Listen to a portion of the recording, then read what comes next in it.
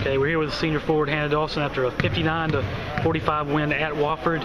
Hannah team was able to build a double-digit lead at halftime. Wofford made a couple of runs at us in the second half, but we were able to withstand it and pull away for the win. Just talk about just the performance of the team tonight. I think we played really well on defense. We started off the game struggling a little bit scoring, and just for us, we just know that we have to come out on playing really good defense on the road trips, because you never know how our shots are going to fall, but defense is something that we can always have and always play hard throughout any game, road trip or at home. So we just really came together and played hard on defense to get stops, and then the shots fell when we needed them to.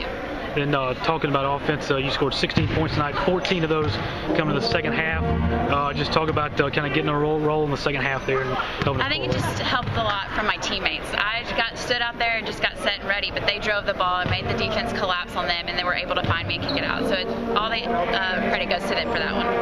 And then this is one half of the road trip. Obviously, you play at Furman Monday night. Just talk about the importance of completing the sweep of the weekend. We just got to stay focused and keep playing defense as well as we have been, and just go out on Monday and just play the best defense that we can and leave it all on the court. All right, thank you.